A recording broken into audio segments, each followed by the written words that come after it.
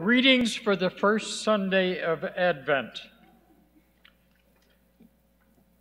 The first reading is from the book of Isaiah, the prophet.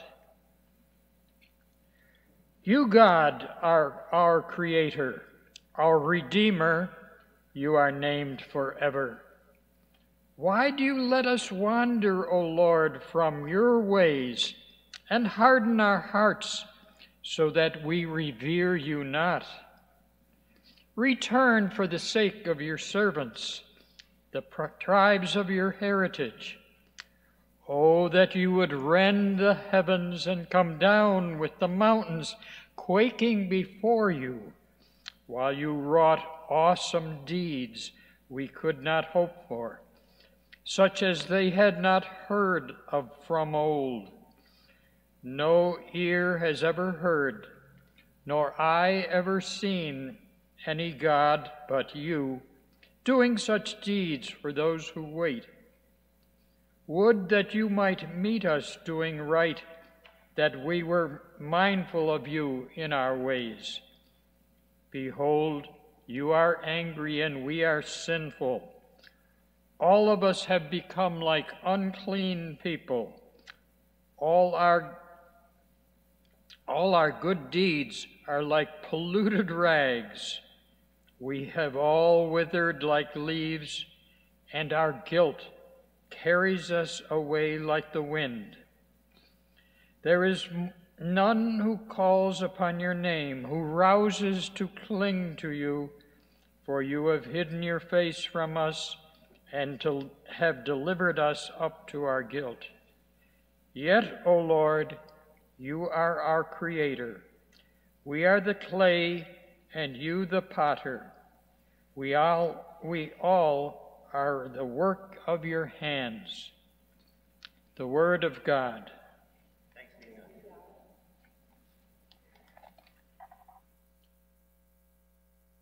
The psalm response is, Lord, make us turn to you. Lord, make us turn to you.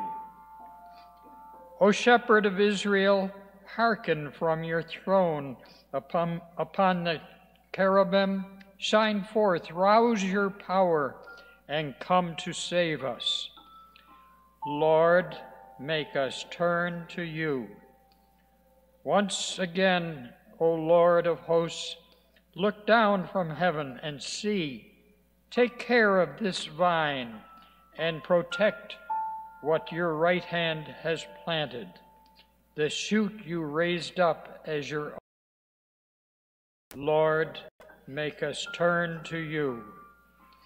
May your help be with the one of your right hand, with the chosen one whom you yourself made strong.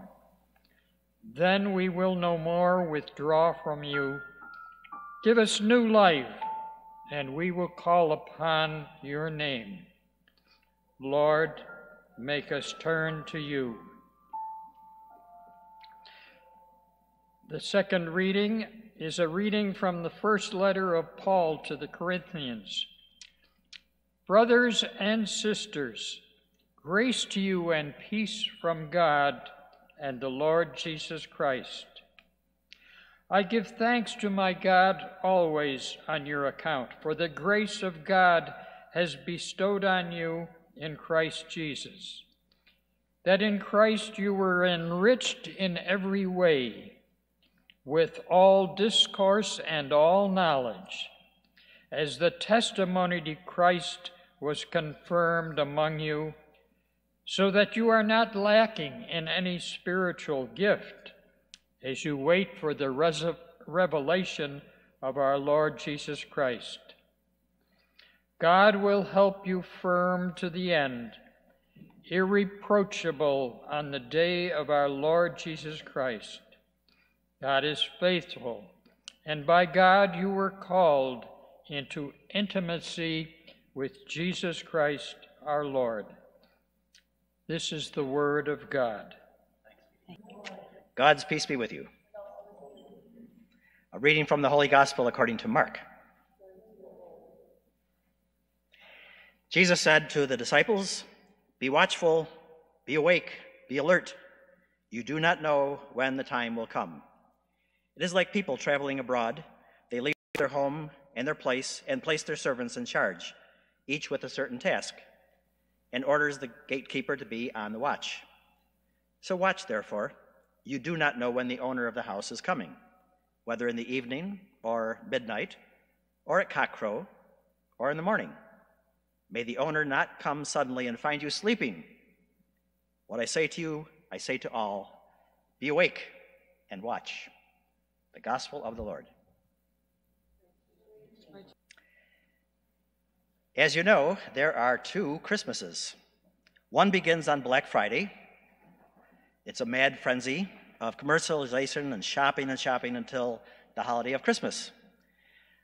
The other began about 10 minutes ago when Natalie lit the candle, the Advent candle. And actually, Natalie, your name means Christmas. So you're a perfect person to do this. Thank you so much. So Natalie got us going with the first Advent day, and this is it's a spiritual time of peace and prayer and patience and kindness until not the holiday of Christmas comes, but the person, Jesus, comes. And Jesus himself gives us the theme of these next 4 weeks of Advent. Here's the theme. Be watchful, be alert, stay awake, be ready. Be watchful, be alert, stay awake, be ready.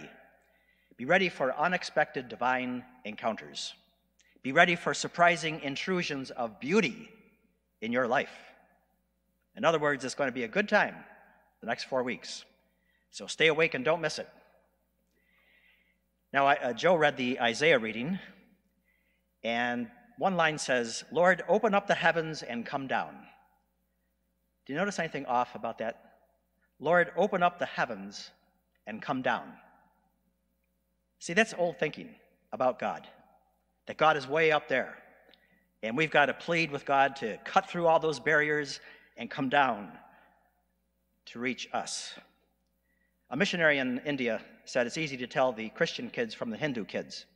He says, all I do is say, where is God? And all the Christian kids point up, and all the Hindu kids go in.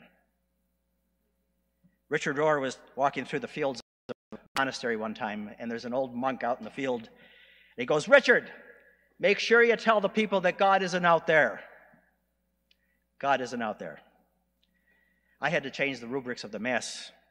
Right before the consecration, the priest extends his or her hands over the elements and says, let your Spirit come down and bless these gifts to make them holy. Well, God's Spirit doesn't have to come down from any place. God's Spirit is right here, flowing through us. We just need to be aware of it. So I changed it to, let us feel your Spirit consecrating us along with these gifts. Let us be aware of your Spirit, because your Spirit is here all the time, and we don't have to call you out from outer space. God is not an elsewhere God. God is not a distant God. God is flowing through our veins. So Advent is a time to be aware, to feel God's presence right here. Another name for God is, God has a lot of names. My favorite is beauty. Beauty is another name for God. So be ready for unexpected intrusions of beauty in your life. And actually, this just happened to me 2 days ago on Friday. Jeff Reamer came over to tune my piano, and I love how the piano sounds after it's tuned. And so I went right in there and played my favorite Rachmaninoff's Second Piano Concerto. And as I was playing a few lines of it, I had to stop because I started to cry. It is so beautiful. It is so dreamy and romantic and emotional and spiritual. Before he composed this concerto, Rachmaninoff fell into a 3-year clinical depression. It was a terrible time, awful. He had writer's block, did a lot of heavy drinking. He received psychotherapy and support from his friends and family, and he dedicated this concerto to his physician, who restored his self-confidence. And so the concerto is a confirmation of his triumph over a very, very dark night of the soul. His struggle gives this masterpiece extra spiritual character. It's born from a heavy heart. And that's why it brought me to tears. It was an experience of God. It was so beautiful, and God is beauty. So be ready for unexpected intrusions of beauty like this. Roxanne Ziegler often plays the harp for people who are dying in hospice care. Now, it's not about giving the family a concert to distract them. It's about cradling them with beauty as they have their final conversation. God's presence is tangibly present right there through her soothing melodies. The famous French sculptor, Auguste Rodin, always told his students, don't go looking for a good-looking model. Don't go looking for somebody perfectly proportioned. Take anybody you come across, because everybody is beautiful. Beauty is the inherent goodness in all things. It's the God, the divine, in all things. The human soul is hungry for beauty. We seek it everywhere. We seek it in music, in art, in clothes, in companionship, in intimacy, in gardening, in cooking. In the full moon last night, did you see that? It was gorgeous. It reminded me of St. Francis of Assisi. There was a full moon one time, and he rings about 2 o'clock in the morning, he rings the church bell, and all these people come out in their pajamas into the piazza, and they're wiping their eyes, and they say, what's going on here? He goes, look. They go, yeah? He said, it's a full moon. Why are you sleeping? So I think of that every time there's a full moon. We've got to be aware of the beauty that's breaking into our lives. So we experience beauty. There's a sense of homecoming. It meets the needs of the soul. So beauty created us. Beauty made us beautiful, period. Beauty made us beautiful, all of us. To love somebody is not, first of all, to do something for them, but to reveal to them their value and their beauty. People who come through Jennifer House, Nielsen House, Grace of God, Recovery House, often say to us, you love me before I could love myself. They say that over and over again in different ways. You love me before I was able to love myself. One of those people was Simone Parsons. And Simone said, when I was 5, I wished I were a white man. And later, I wished I were a white woman. Then a little later in my life, I wished I were a black man. But a black woman? In my mind, that was way at the bottom. But today, I love my skin and I love my gender because I am a child of God, and no matter what I look like, I know I am beautiful and blessed. Well, now that Kamala Harris will be the first black woman vice president, black women like Simone Parsons will hopefully know sooner in their life that they are beautiful and blessed. And now that Wilton Gregory, yesterday, became the first black American cardinal in the Catholic Church, black Catholics will know that black Catholics matter, and that their call for justice for people of color and people on the margins will have a more prominent prophetic voice coming out of Washington. Beauty shines through everybody, not just some of us. Thich Nhat Hanh said, the miracle is not to walk on water, but to walk on the earth in the present moment, and to appreciate the peace and the beauty that is right there. That's the miracle, not to walk on water, to walk on the earth and be in the present. During the Advent, we can be on the lookout for beauty, which is God, whether it be in music or art, or the face of your child sleeping, or your grandchild sleeping, or the face of a person who's different from you, or the smell of coffee or tea brewing, or the laughter of friends, or the person 6 feet away from you in line at the grocery store. Be aware of the presence of God. Now, during Advent, there are 3 spiritual disciplines: prayer, patience, and kindness. Prayer, patience, and kindness. First, prayer. We always recommend having an Advent candle. So buy a new candle and light it every morning or every night. I lit mine this morning. Drink coffee or tea or hot chocolate or whatever, and just do it for 10 minutes. No need to say anything, just no words. Just sit in front of the light and do it in silence, the language of God. You know, it's no coincidence that many religions hold festivals of light in the dead of winter. The act of lighting a candle is actually an act of hope. Every time you light a candle, it's an act of hope. In fact, some say that the miracle of Hanukkah was not that the oil lasted 8 days, It was that somebody had the hope to light it on the first day. Every time you light a candle, it's a sign of hope. Maybe do some spiritual reading during the Advent. When Martin Luther King was asked, "What books influence you the most?" he said, Matthew, Mark, Luke, and John. Take one of them, Matthew, Mark, Luke, or John. Just read one chapter every day until Christmas. Let these words be food for your soul. So prayer is the first discipline. Patience is the second discipline. Wow. The whole world is practicing patience right now because of COVID. Thanksgiving was already much different for everybody. Monica Anderson, she said, "I usually cook for 32 people. This Thanksgiving was just Bob and me." We can accept a different kind of Christmas, too. At Spiritus, we had to forego the in-person masses because of the spike in corona. And you see in Monroe County yesterday, it was 515 new cases. It's unbelievable. So this is the time to hunker down.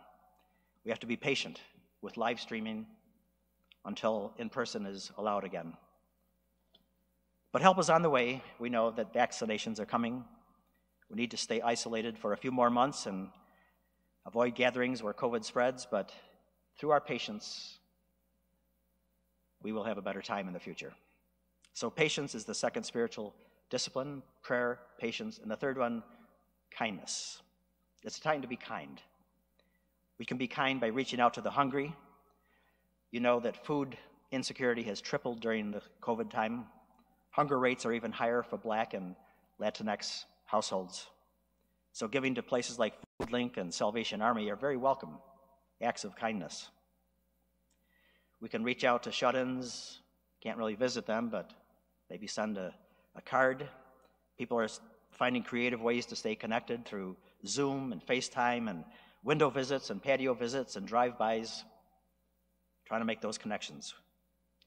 A woman in Rhode Island was unable to visit her 92-year-old mother in a nursing home. The mother was dying, and the daughter didn't want her to die alone. The only ones who could see her were employees of the nursing home. So she got creative. She became a laundress at the nursing home. She got a job there. And as she made the rounds, removing bed sheets and putting fresh towels in the rooms, she was able to see her mother several times a day. How was it for her? She said, well, for one thing, it was good to have a job that had a beginning and an end to it. She said, my real job is a therapist, and the results are very much uncertain.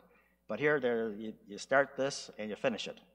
She said, but more importantly, even though the work was hard, it would have been harder to see my mother die without having her see any of her family. And I did have some quality time with her. I had no regrets. She worked there until her mother died 2 weeks ago. Kindness is the third discipline of Advent. Advent and adventure come from the same root word meaning to come toward. We are coming toward the birth of Jesus. But it's not about the arrival that matters so much as the journey all along the way. It's an adventure.